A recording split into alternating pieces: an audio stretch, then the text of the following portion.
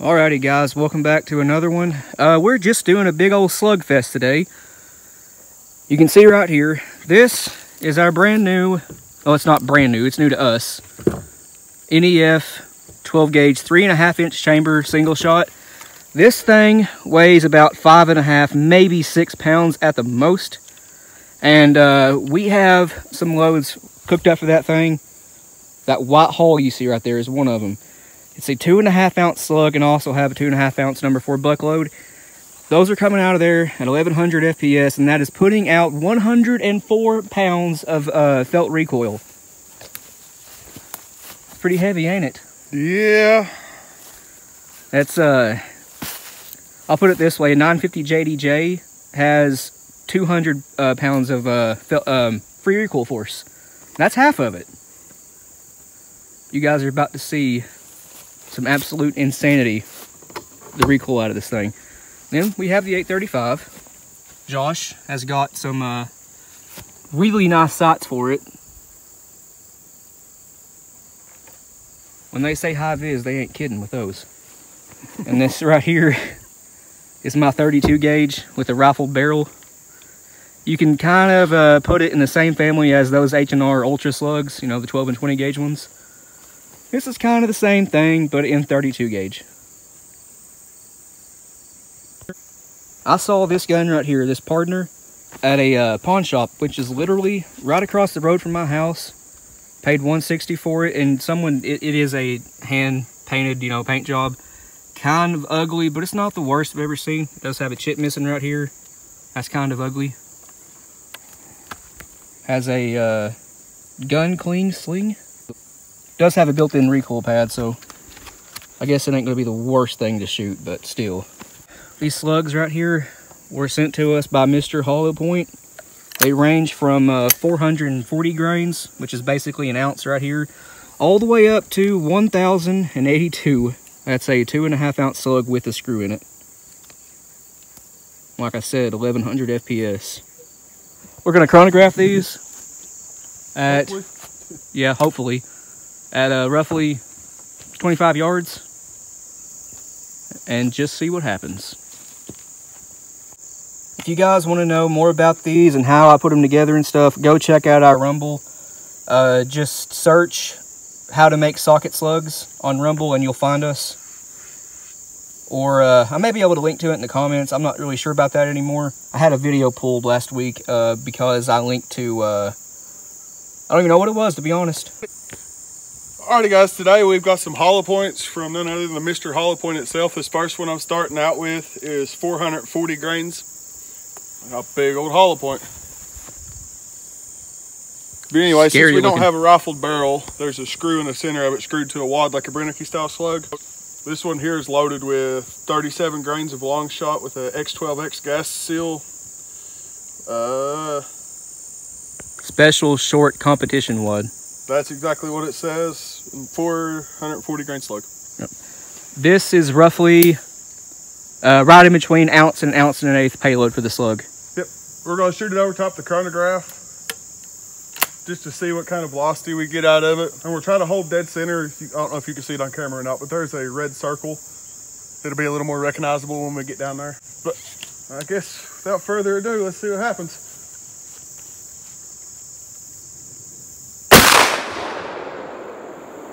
Hit a little bit low. 1594. That sounds about right. Yeah. Left and right was good on target, but it was low. Hit low. Okay. But shoot the next one. The same, and we'll see if it's consistently low. All right. You still recording? Yeah. All right. All right, guys. This next one, once again, is still 37 grains of long shot. X12X gas seal and the whatever that wad is he said. Special short competition. Right. The only difference is this one weighs 460 grains instead of 440. This one is exactly an ounce and an eighth with the screw. Yep. I'm still going to hold dead center on that red. We'll see.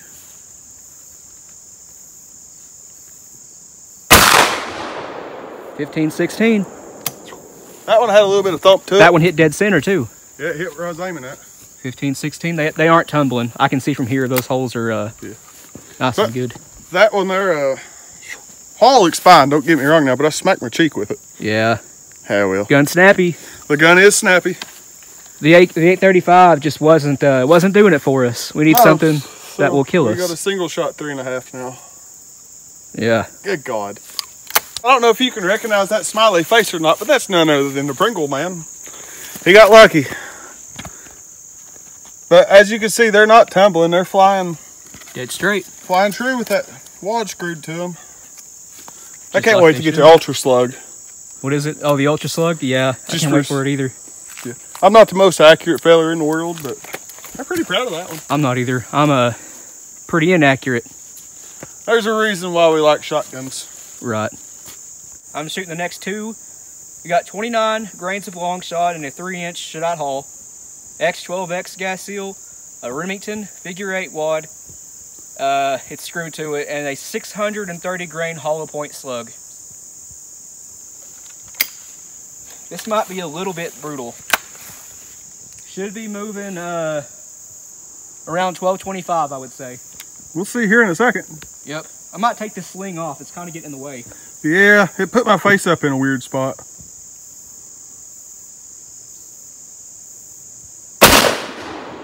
Wow. Dude, I seen pieces of that tree falling back there. I don't know what I hit, but wow. What'd you say they run? I was guessing around 1225. Did I say 29? Yeah, that was 29 grains of long shot. That sounds actually about right for that weight. Yeah. Boys, there's a big hole down there. I got a camera too. You can see pieces of the trees behind it falling out. That slug had some serious energy. Yeah. What's this next one you're shooting? Right. Brand new 3-inch shot Hall, 37 grains of blue dot, X12X, an 1/8-inch fiber cushion wad, 70 thousandths nitro card, the super mini wad, the little green one, and attached to it is a 700 grain slug. Boy. I'm guessing 1066 on feet per second. I'm going to guess 1250. I'm going to aim a little bit left of center, yeah, Mr. Mustache, because, well, that's a giant hole. Yeah. We tend to be pretty good at making holes.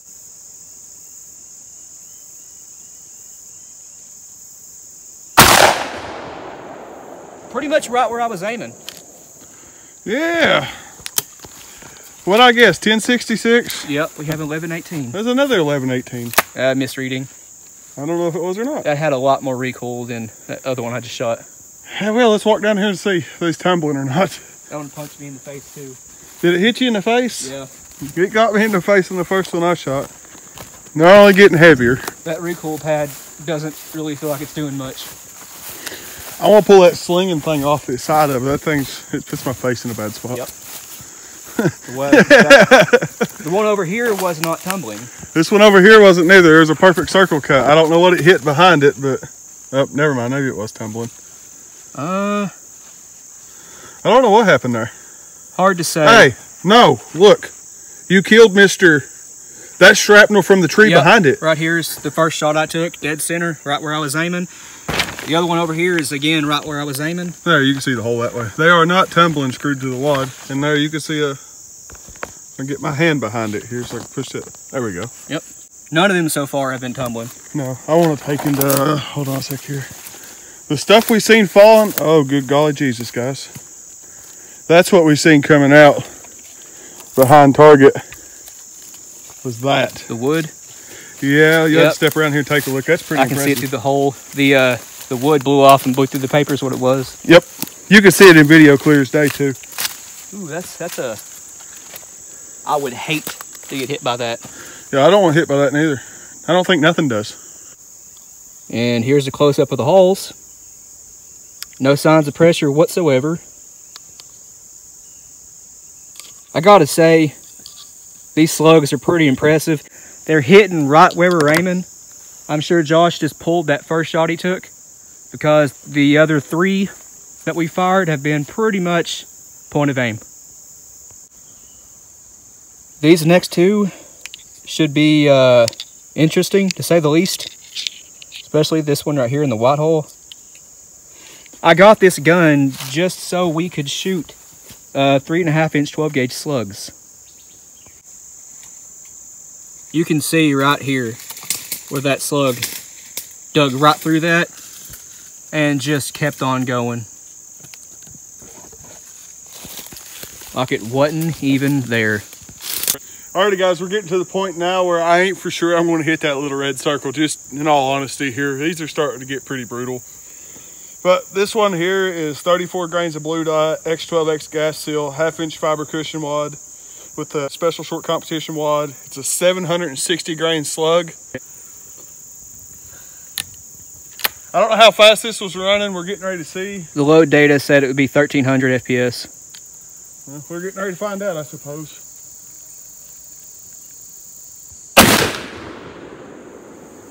Would y'all believe me if I told you I'm pretty sure I hit Mr. Pringles again? You did. Dead center. But, no. Chronograph didn't read that one. No, that's my fault. The hull, look, that was actually the softest shooting one yet, believe it or not. Really? Yeah. It's the blue dot powder. Yep. Hull looks fine. Primer. Looks fine. Yep. Solid load. Let's walk down here and look at this. All right. That was one of them, this ain't gonna be fun. I might have missed completely. I don't think I hit it. I didn't hit it. How'd I miss that? Huh. Well, oh, I see the hole. Where? Right here. My bad. It wasn't tumbling. Nope, no. it wasn't tumbling. Or it could have been this one right here. I don't know. But those weren't there before, were they? I don't know. That's my fault. Sorry, guys. This one here is from a socket slug. If you look closely, you can see the green and the ridges from the socket. That's a perfect circle, and that was not there before. Accuracy, well, that ain't a good test for it, but it's still flying true. Right, I think you just pulled that one. I did. I'm probably going to pull the one I'm going to shoot too. Yeah, it's all right. Not looking forward to this. We have 43 grains of little gun, brand new Shadot 3.5-inch primed hull, the X12X gas seal, an 1/8-inch fiber cushion wad, the Super Mini, the little green wad, and a whopping 1,082 grain slug. It's 2.51 total payload. 2.46 if you just count the slug. 2.5 ounces. This should be moving 1100 FPS. Should be anyway.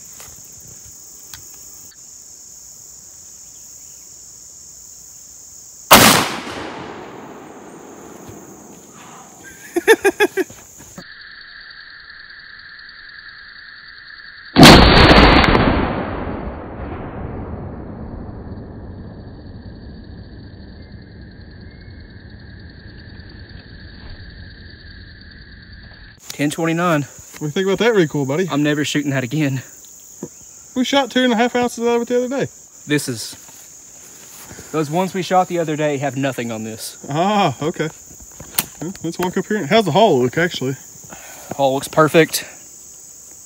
Nothing wrong with it at all. Brutal, was it?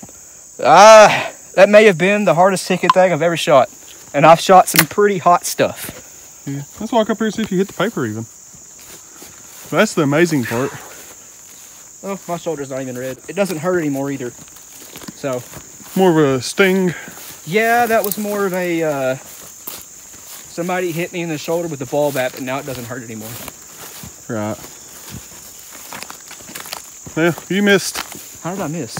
I don't know how you missed. How did I miss?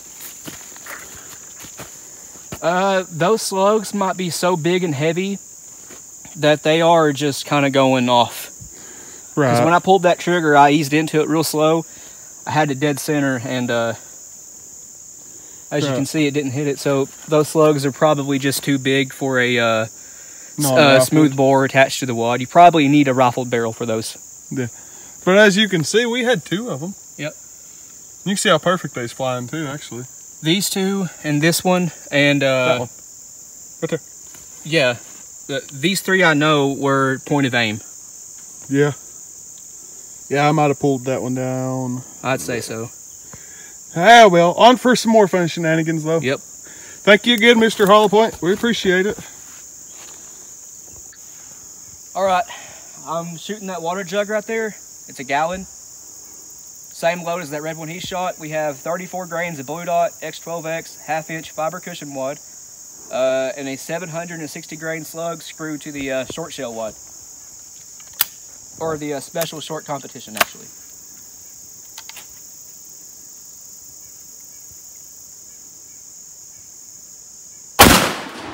Goodbye. Once again, the haul looks great.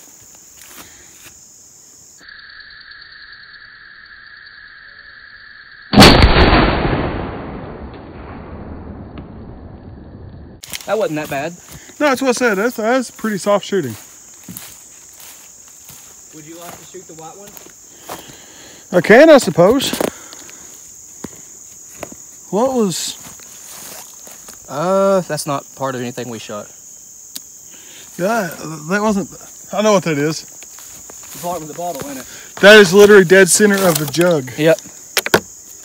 I was trying to find a slug, though. See if we can't see where it hit at. Well, it was sitting here on top of this log, wasn't it? Yeah. I don't think we're going to find that one. This one here is the 2.5 ounce load. It is 43 grains of little gum with an X12X gas seal, 1/8 inch fiber cushion wad, the green super mini wad, the 1082 grain Hollowpoint. I'll see what it does to a gallon of water though.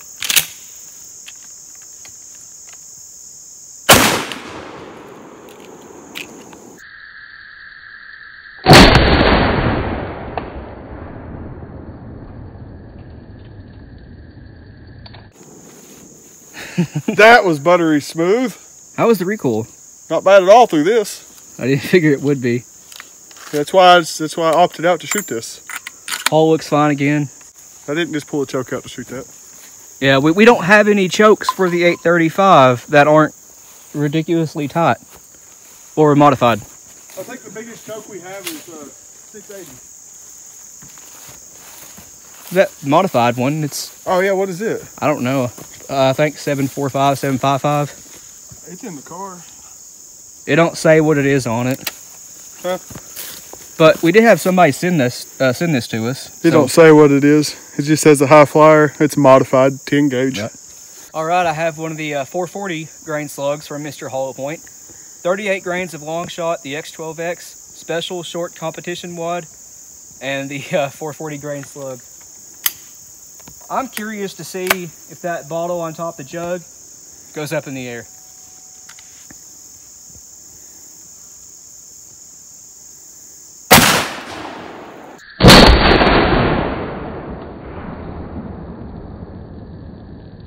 Nope. It just fell. Haul again, looks fine. Alrighty. So those big slugs are just awesome, aren't they? Big thanks to Mr. Hollowpoint for sending these to us again. We still have 3 of them. We wanted to save these rather than just shoot water jugs with them. So if there's anything you guys want to see shot with these, just let us know. Obviously, it can't be nothing like tannerite or food. We don't want to shoot food up there. That'll just cause a mess and, you know, attract wild animals, and we don't really want that. So, again, if you got any ideas, just let us know. Now, these did carry quite a wallop. A lot of destructive power with them. Whenever I hit that tree we have the patterning board stuck to, it blew off all kinds of chunks behind it, and I've yet to see that with any of our testing up there, so that was pretty funny to see. I did notice, well, we did notice that the big long slugs, the 1082 and the 760 grain slug, did not seem to be stable out of a smooth bore, even with it being screwed to a wad. Yeah, it just, well, mine didn't even hit the paper, and we did look around for it. It did not hit the board, the 2 boards above and below the paper, and it was not on the hillside behind it or the dirt around it, so we really have no idea where that one went. It seemed that one was horrifically unstable. It would require a rifled barrel. Now, Josh does have an H&R Ultra Slug coming, well, we're not quite too sure when, but hopefully soon.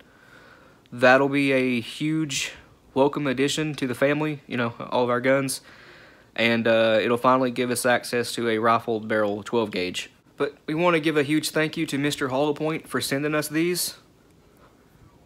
They're a great looking slug that carry a ton of energy, you know, that huge weight they have.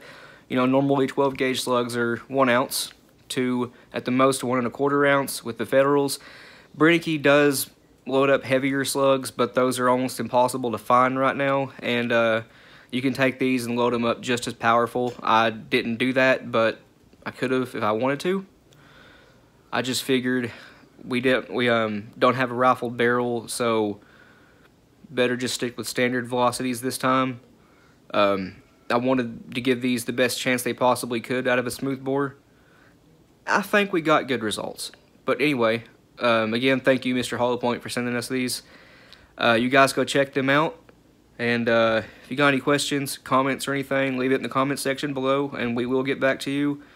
Please like and subscribe. We greatly appreciate that, and we'll see you in the next one. One more thing before you get out of here. Go check out our Rumble if you want to see how I put these slugs together. Can't post it here on YouTube, as I said earlier in the video. Yeah, I just can't do it. YouTube don't like slugs, and I don't know why. I've seen other people do it here on YouTube, but I just don't want to risk it anymore. So again, if you want to go check, see how I put these together, go check out our Rumble. All you have to do is search how to make 12 gauge socket slugs, or search my name. I'm not really sure how Rumble works, but I think you can find me on there if you just do a little bit of digging. But yeah, thanks for watching, and we will see you guys in the next one.